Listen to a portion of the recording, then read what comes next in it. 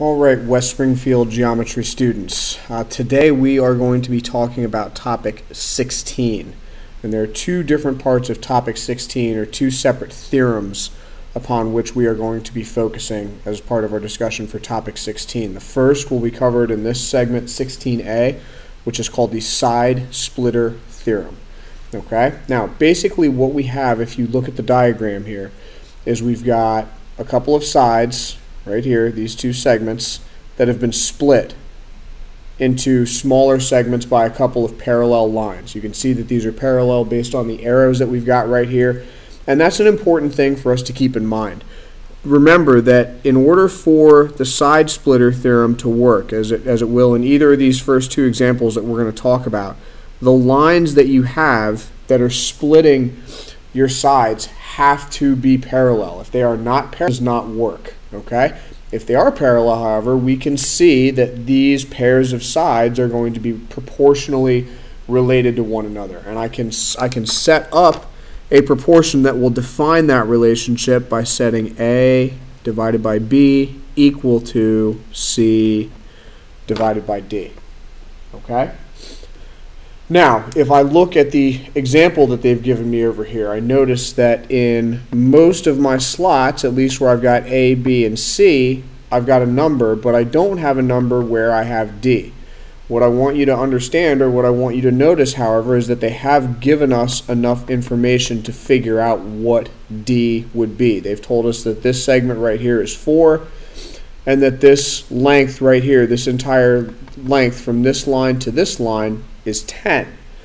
So if this is 4 and this whole thing is 10, 10 minus 4 will give us the leftover measurement right here, which is 6. Now, once we've got that, we have everything we need to set up our proportion and solve for x.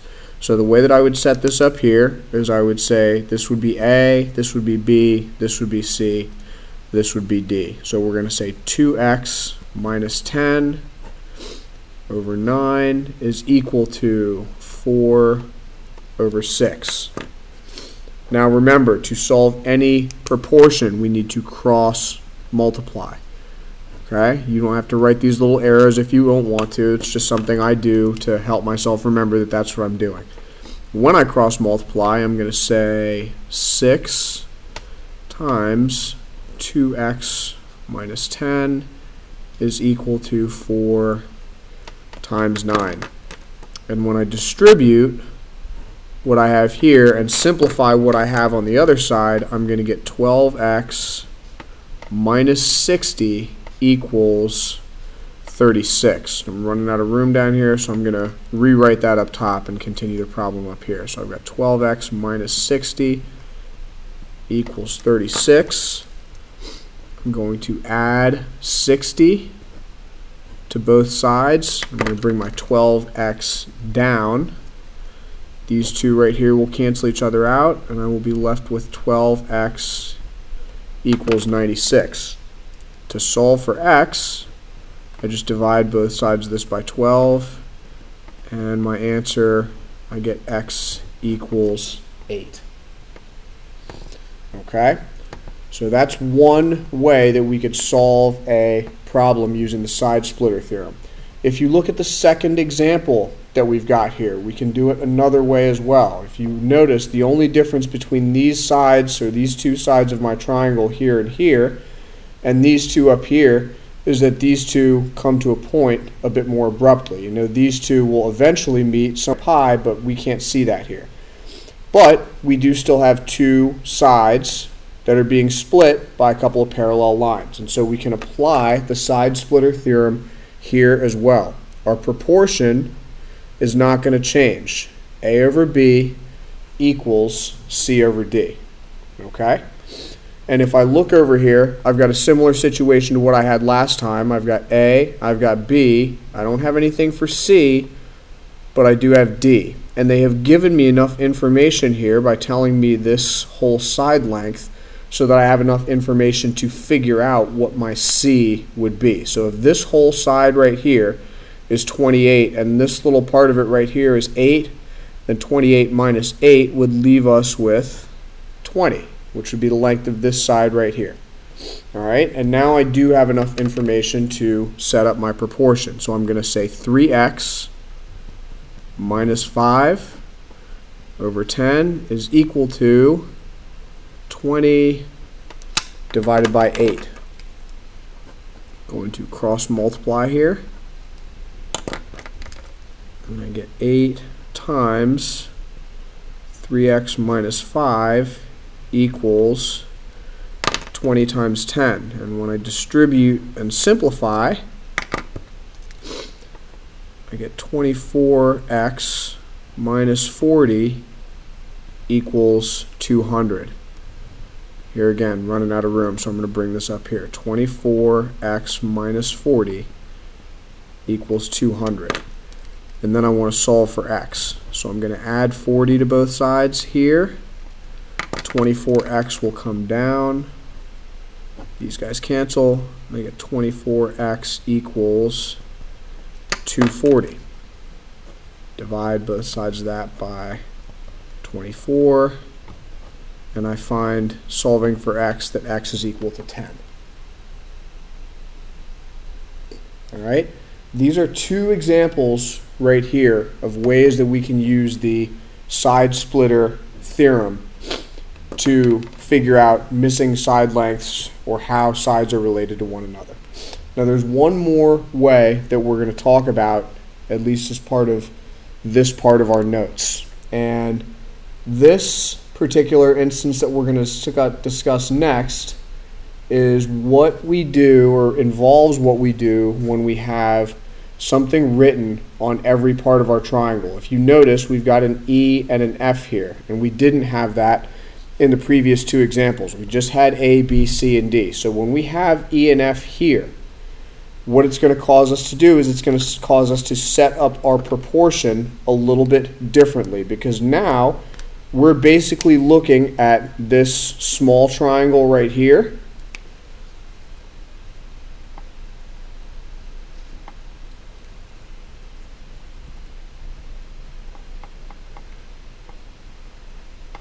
and this bigger outer triangle right here.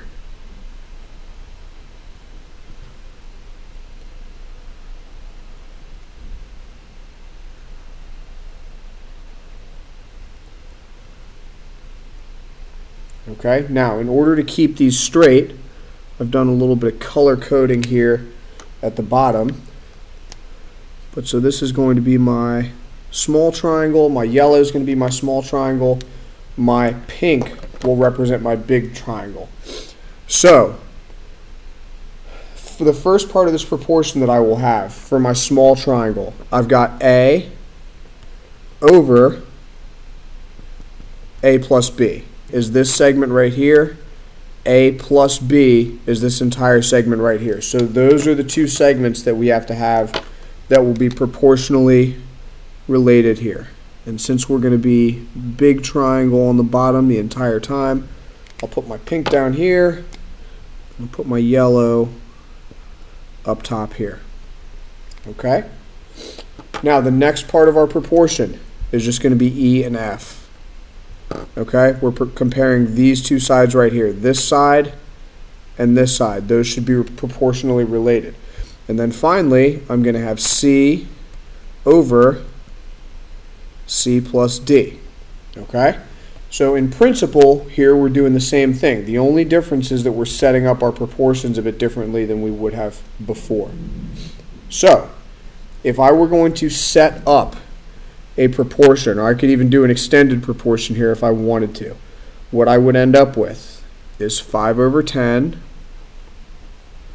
right? A divided by A plus B, 5 over 10, equals, my E and my F would be x plus 4 over 3x plus 1, and my C and my D would be x plus 5 over 3x plus 3.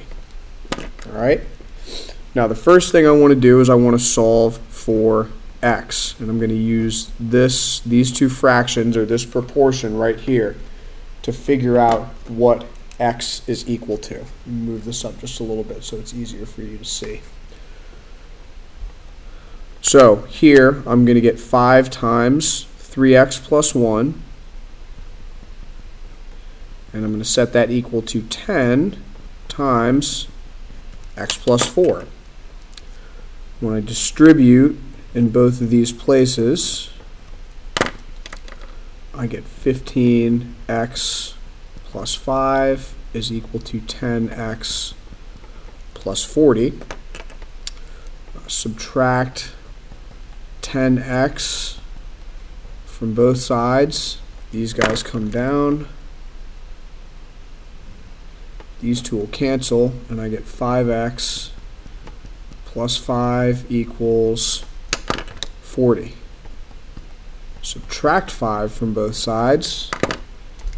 5x comes down. We're going to move this up here, and I get 5x equals 35. And finally, if I divide both of those sides by 5, I get x equals 7. Now, if I have done this correctly, then this ratio that I've got over here, my x plus 5 over 3x plus 3, should also equal 5 over 10 or 1/2 if I were going to give this as a scale factor in its simplest form. Okay, so let's plug x in over here and just see what we get. So we've got x plus 5 over 3x plus 3. My x, remember, we said was 7.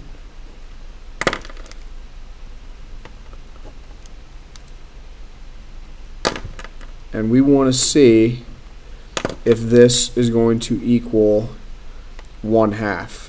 7 plus 5 gives me 12. 3 times 7 is 21, plus 3 is 24. And that simplifies to 1/2. Sorry, which is the same thing as 5 over 10. So as we can see, we've gotten this part of it correct. So there are 3 different ways, 3 different examples that we've looked at here for using the side splitter theorem. And again, one thing I want to focus on, one thing that I see students get misconceived a lot of time or make mistakes on, when you have letters or values here on your triangles, your proportions are set up a little bit differently, okay? Up here, if we don't have letters or values on this part of the triangle, it's just a divided by b equals c divided by d. Down here, it's a little bit different if we've got something on every part of the triangle, okay? So hopefully that gives you a little bit more insight on topic 16, or at least on part A. And if you watch our next video, we'll be talking a little bit about topic B. Thank you very much.